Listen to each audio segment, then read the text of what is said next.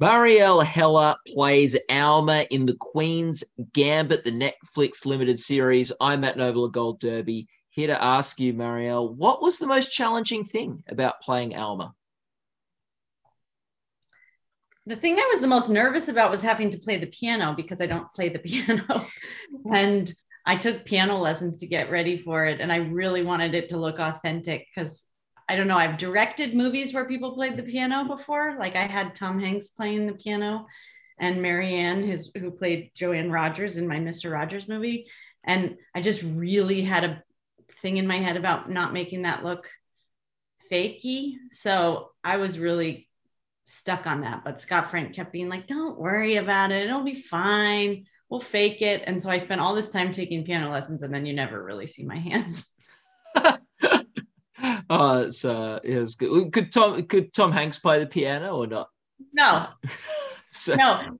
But Marianne, who played his wife, does play the piano, who played Joanne Rogers, and she spent so long learning this piece. And I put her in the foreground and him in the background. And I remember the joy on his face when we brought out his piano. The scene is there, and they have two pianos next to each other playing this duet. And the way you film it is you deaden the piano so you can press the keys and it's no sound. And then we were playing the track that they were playing along to, and Marianne is just frantically trying to follow it perfectly. And he's just happily playing. I remember the joy on his face, like, I feel like I'm really playing the piano. This is so fun. That's great. Like, yeah, he's only used to the giant pianos that you jump on usually. Yeah, exactly. So he's like, I play with my hands? I don't understand. Yeah. What with Alan, so like, obviously you're most nervous about the piano playing, but what was the most important thing about that character to get right? For me, the thing that I kind of connected in with her was her pain. You know, she's a woman who, if she had been born in a different era, could have had a very different life. She wanted to be a piano player, wanted to be a concert pianist, wanted to be a mother. She's kind of stuck in this loveless marriage when we meet her. And in so many ways, her life, you can just feel, was not what she wanted it to be. It hasn't turned out the way she hoped. And there's this deep pain, but then there is the kind of restraints of the era and the way that she kind of keeps herself buttoned up on top of that pain. So kind of playing those two layers against each other, I think was the part I wanted to get right from an emotional point of view. And there were just little kind of breadcrumbs throughout the script that led me to figure out what that pain was and how to tap into it. And so I wanted to get those little moments where she just reveals some tiny bit of her past. Oh, you had a child once. Yes, we had a child, you know, and letting those tiny, tiny moments reveal the little cracks in the facade. Well, the interesting thing about your character and all but one character of this series is that we see them through the prism of where they enter into Beth's life and how they impact Beth on her journey and how she's able to impact them on their life journey. What was for Alma that relationship with Beth like, and what do you think defines that relationship? I mean, I loved their relationship. I sort of felt like in some funny way they were like each other's soulmates or like loves of each other's lives. And for Alma, I felt like what was really a joy to play was starting in that place where she kind of feels like her life is over. She's not even trying to kind of live a life anymore. She's just locked in the house, you know, drinking and not having much joy. And then in meeting Beth and in their slowly burgeoning relationship that grows, Alma starts to see, oh, she's following her dream. She's actually playing chess and is good at this. Maybe my life isn't over. And it like wakes up something inside of Alma that I think is, I don't know, it was really touching and sweet to see her kind of recognize, oh, just because you're a girl, you still can play chess. Interesting. What does that mean for me? What did I give up? And so in a lot of ways where we leave with Alma, she's in a much happier place than when we met her. Like Alma is not the perfect mother. She's got her flaws, and Beth has her flaws too, but it does seem like they sort of needed each other in the time that they found each other, and they give each other what they need. I think if Alma was a more traditional mother figure, she wouldn't have been the right mother for Beth. You know, there's something about these two women who are both very, very lonely and haven't had anybody in their lives for so long. And neither of them really knows how to open up to another person. It's like they want to, but they don't know how to. And in some ways, if Alma was more traditional or warm or anything, I think Beth would have been like, ugh. And similar with Beth, if Beth was needier or like a younger child, I think it would have been too much for Alma. So in some ways, I think they met each other where they were. They kind of let each other be who they were.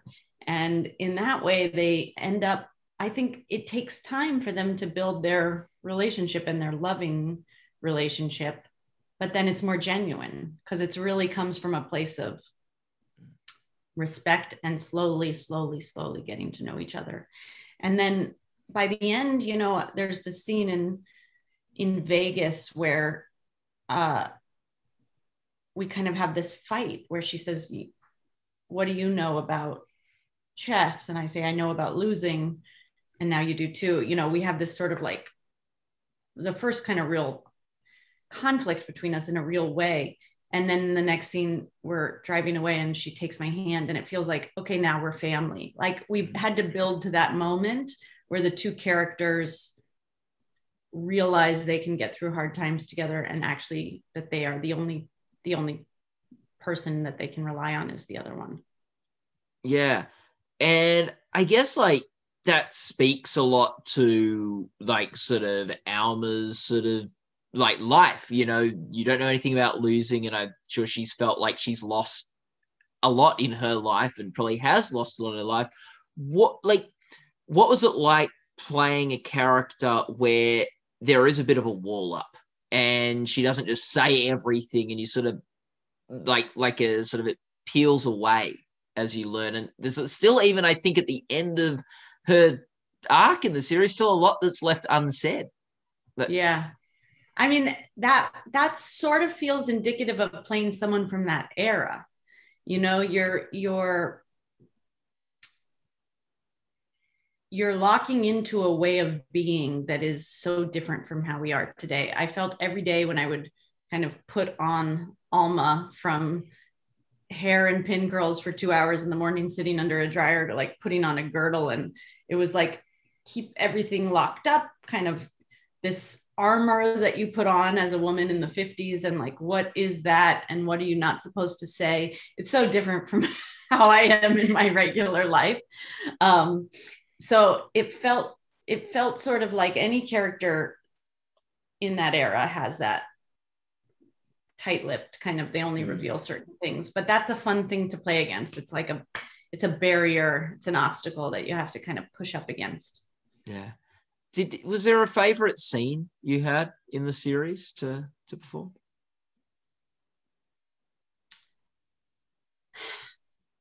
There's one scene that got cut out. I haven't talked about this, but I thought about this recently. I was like, oh, it's too bad on Netflix you don't have like deleted scenes. Yeah. There was a scene from Beth's first morning when she's just arrived at the house, and then the next morning I'm giving her this disgusting tuna casserole to eat and smoking a cigarette, and I like drip ashes in the tuna casserole. I can't say it was a favorite scene to film because I almost threw up afterwards from smoking so many cigarettes and doing it over and over again. And I was really trying to like keep it in my mouth for a long time to get this ash into the casserole. It was so gross, but it was funny. And then we got to the end of filming and I had to like lie on the linoleum for a while, and the medic came over to make sure I was okay because I had just lost all color in my face because it was so disgusting. But it was a funny, fun scene. That, and truthfully, I liked playing dead. It was like really fun to do the scene where she finds me.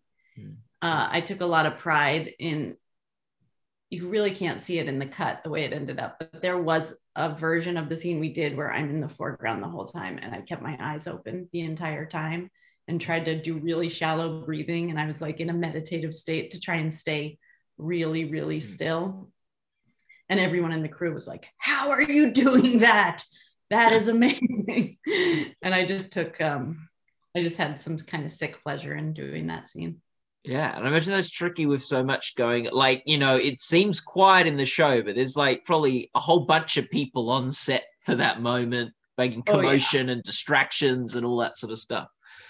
Yeah. And I don't know why. I thought it was just so fun. And I was just holding back from wanting to, like, midway through the scene, sit up and scare Anya. But I held back because she was having a real emotional moment. Yeah.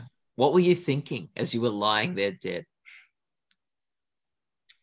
I wish I could say I was actually like having deep thoughts about the character. I was much more focused on the physical work of trying to keep my eyes open without watering and trying to keep shallow breathing so I would look really dead. And I just kept trying not to laugh because I really did want to, like, prank Anya. I wanted to jump up, and anytime somebody would come up to me and we weren't in the middle of a scene and I would be lying there, I would do that. I would, like, sit right up in the bed and freak people out. Oh, it's great.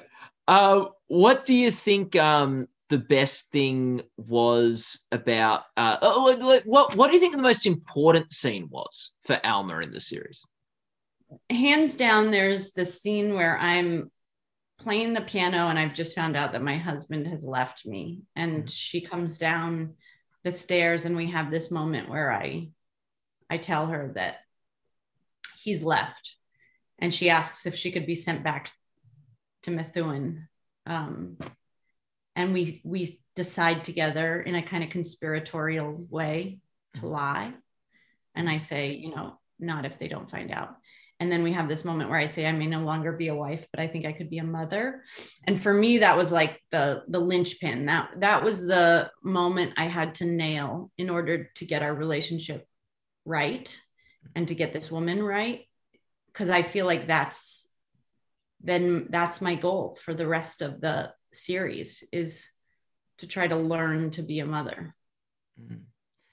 As you've said, you're a director and a writer, as well as an actress. What is that like when you come into a role like this, but you've also been from that sort of different perspective on other sets? Does it affect the way you approach your role?